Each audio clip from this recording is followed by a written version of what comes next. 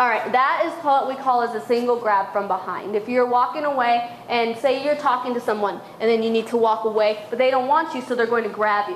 What I'm going to do is I'm going to take my left arm, I'm going to come around, holding their arm again, which we've done in the beginners. You can lift it up if you want to, so that you're locking their arm. That should help loosen their grip. I'm going to take my elbow, because my elbow is the strongest part. And when you hit someone, you're going to want to hit to the face.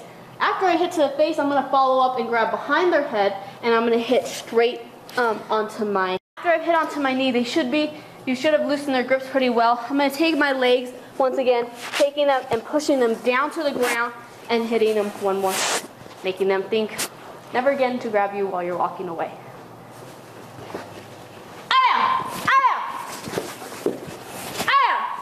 Another great way to push them down, if you don't want to push them here, go ahead and push onto their throat.